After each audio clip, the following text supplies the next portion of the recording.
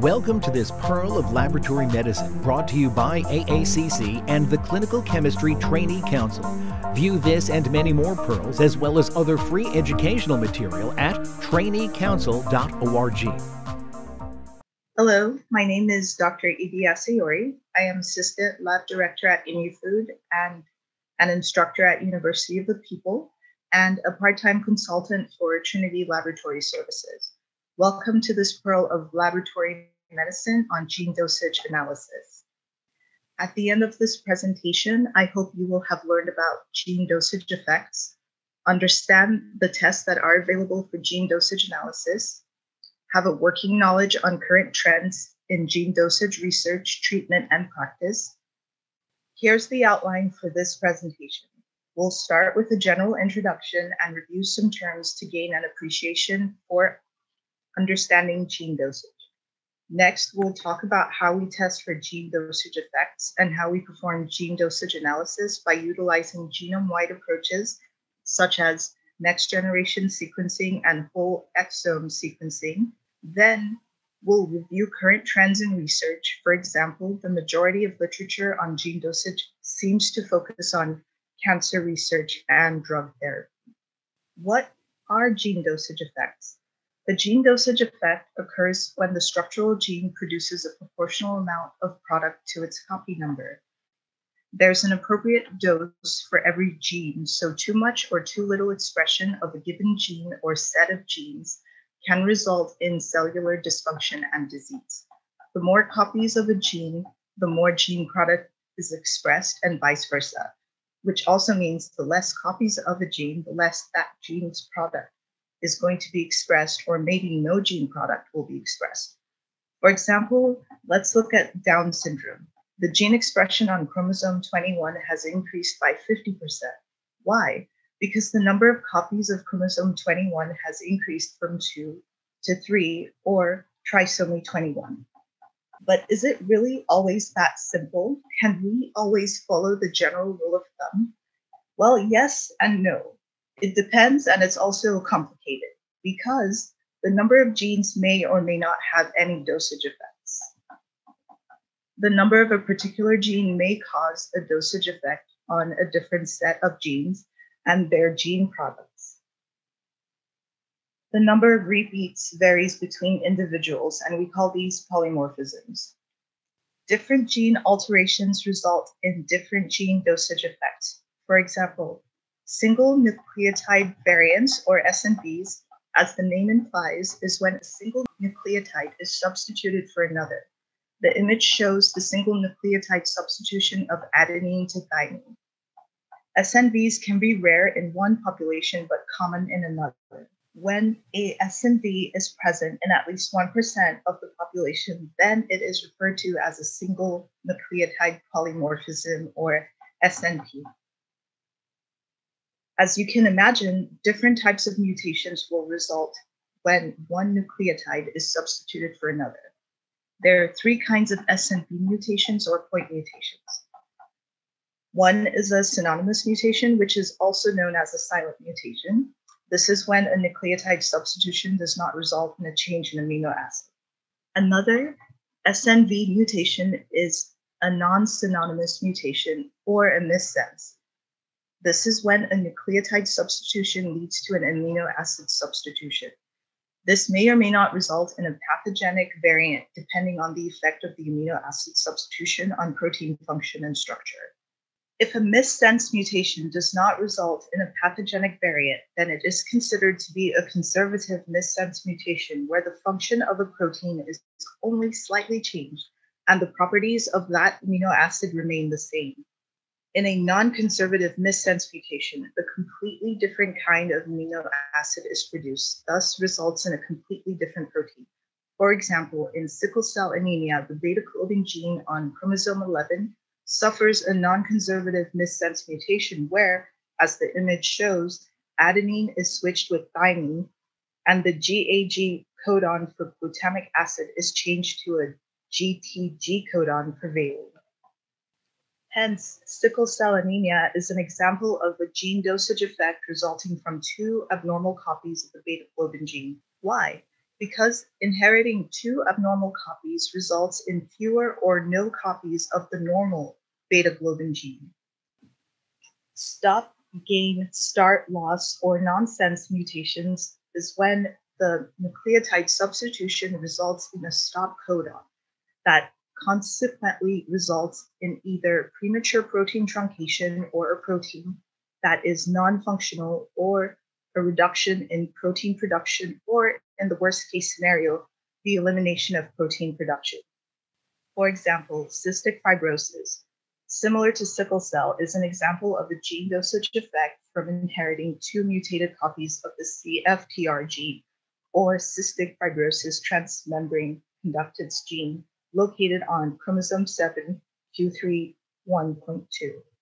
Sometimes nonsense mutations are due to a deletion of one or more nucleotides, and at other times, nonsense mutations could be due to a single nucleotide polymorphism.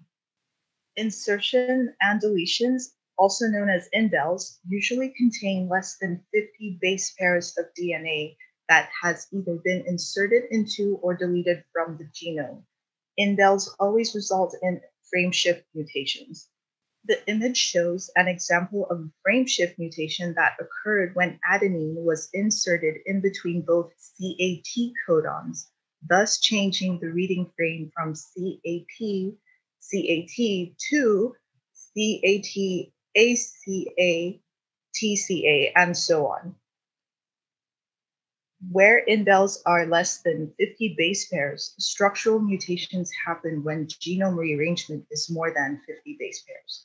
Structural variations can be the result of indels, inversions, translocations, duplications, or a combination of all.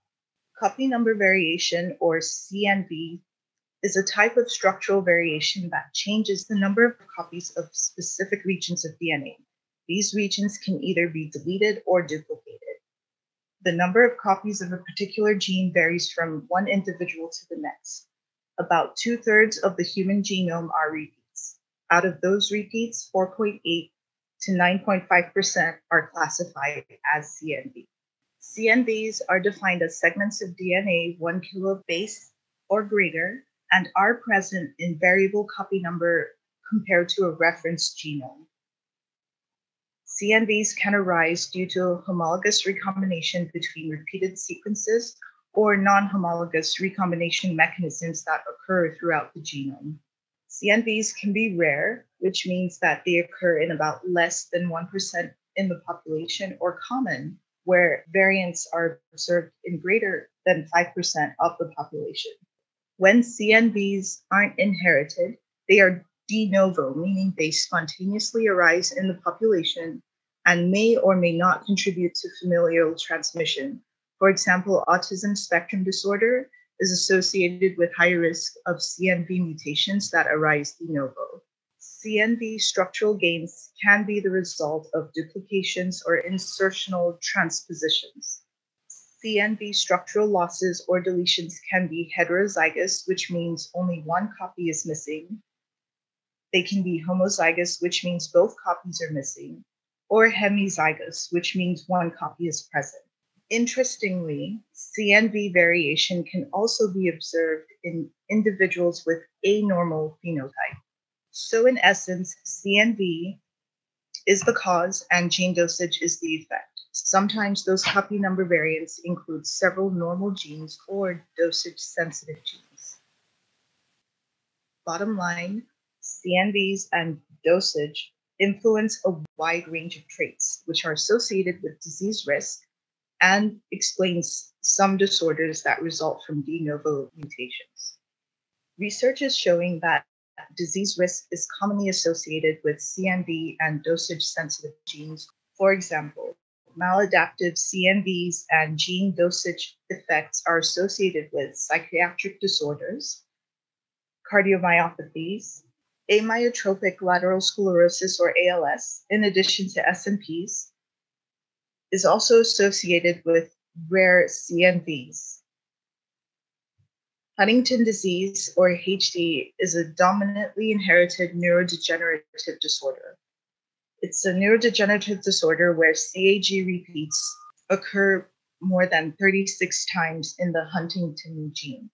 This means that the small CAG repeat length associated with the Huntington phenotype has a cutoff of about 36, but repeat lengths of 36 to 39 CAG have been found in asymptomatic elderly individuals.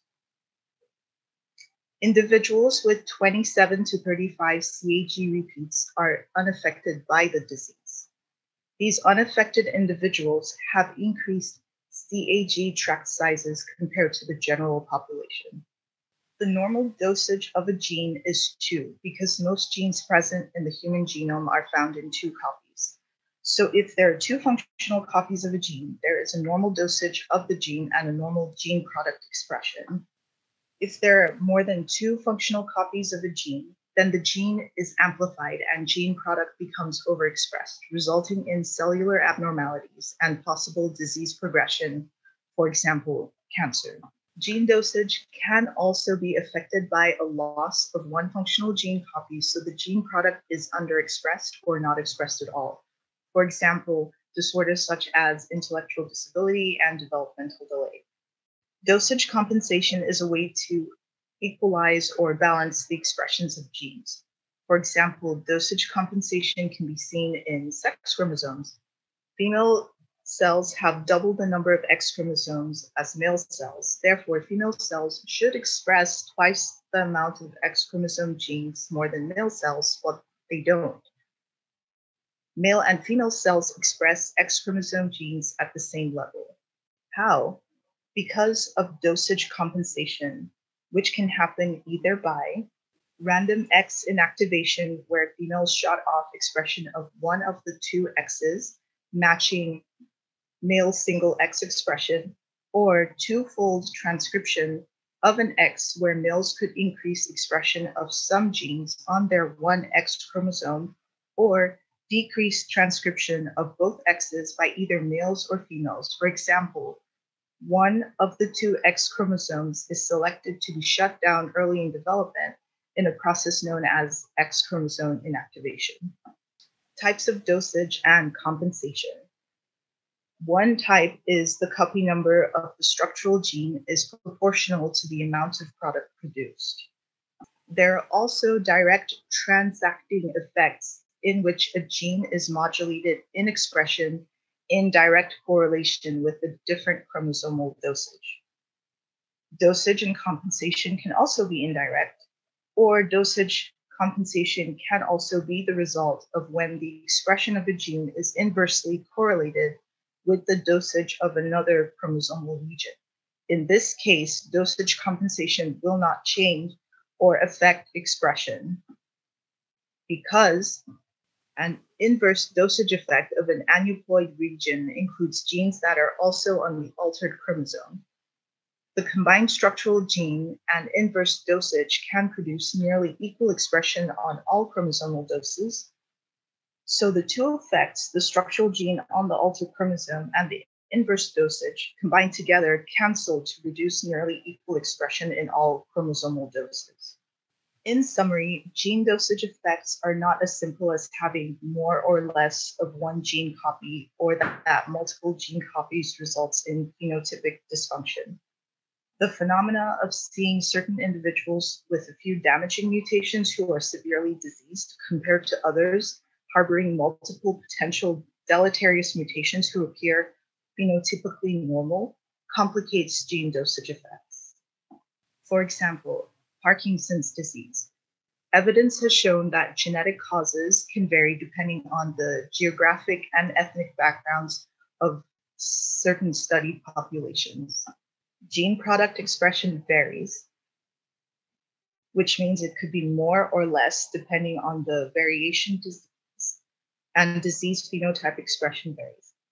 Also, gene dosage mechanisms vary. For example, gene dosage effects could occur due to structural genetic aberrations like deletions, duplications, indels, and so on, or variations in length. You can have the short binucleotide repeats like AC, AC, AC, or short trinucleotide repeats like CAG in Huntington disease. or long repeats with entire genes repeated. Gene dosage effects could also be the result of loss of function mutations. To add another layer of complexity, dosage compensation mechanisms vary, like direct trans effect, indirect, and so on. How do we test for gene dosage effects? How do we perform gene dosage analysis? What are genome-wide approaches for testing? Under cytogenetic and molecular testing, we have karyotyping, which is looking at chromosome images to identify abnormal chromosome number or structure. FISH, fluorescent in situ hybridization, which is the first molecular method able to detect submicroscopic genomic CNVs, but it is a time-consuming method that requires prior knowledge of the regions of interest for probing, so FISH is not used for genome-wide analysis. On the other hand, microarray is a genome-wide approach that lets us scan the entire genome for abnormalities, in particular CNVs. CGH, which is comparative genome hybridization, SNP, which is single nucleotide polymorphisms. Both are microarray technologies currently used to identify CNVs, but they cannot detect short CNVs. Sequencing, on the other hand, can detect low-frequency variations. Two sequencing methods are NGS, next-generation sequencing, and WES, whole exome sequencing. PCR, polymerase chain reaction. qPCR, quantitative real-time PCR, is an effective method for screening CNV-targeted genomic regions. However, this technique does not allow the simultaneous amplification and quantification of large number targets in a single region. MPCR retina, multiplex PCR-based real-time invader assay.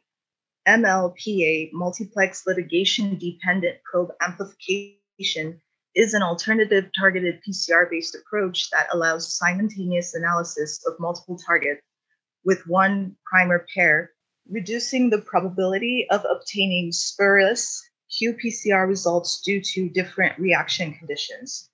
Other notable approaches include paralog ratio test, PRT, molecular copy number counting, MCC, multiplex PCR-based approaches such as multiplex amplificable probe hybridization, or MAPH, quantitative multiplex PCR of short fluorescent fragments, also known as QMPSF, and multiplex amplicon quantification, MAQ.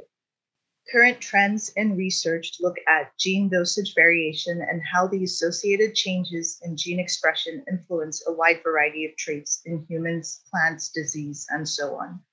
CNVs can affect phenotype through gene dosage or disrupting functional genes. Therefore, CNVs can be exposed to selection pressure during evolution. In addition to SNPs, a consistent number of common and rare CNVs are associated with disease. CNV has been recognized as a predominant source of genetic variation among human individuals. A lot of gene dosage research seems to focus on cancer and drug therapy. As studies relating CNV to diseases expand, our understanding of human diversity, the causes and development of complex diseases, and disease resistance will grow accordingly, which will allow the development of improved diagnostic and treatment strategies and more personalized medicine in the form of pharmacogenetics. Pharmacogenetics aims to study the gene variants associated with drug metabolism enzymes, transporters, drug receptors, and relieve the burden of sickness caused by inter-individual differences in drug response or vulnerabilities to drug toxicity. For example, the CYP2D6 gene on chromosome 22 is a key drug metabolizing gene, which not only harbors multiple genetic variants known to affect enzyme function, but also shows a broad range of copy number and hybrid alleles in various patient populations. Genome editing is a way of making changes to specific parts of a genome, like adding, removing, or altering particular locations in the genome. Currently, most research on genome editing is done to understand diseases using cells and animal models. Scientists are still working to determine whether this approach is safe and effective for use in people. It is being explored in research on a wide variety of diseases, including single gene disorders such as cystic fibrosis, hemophilia, and sickle cell disease. Gene therapy is a type of treatment that uses genetic material to hopefully change the course of the disease. A popular vector or envelope is the adeno-associated virus, or AAV. Though many gene therapies are currently in early research or clinical trials, some have already been approved by the US Food and Drug Administration, or FDA.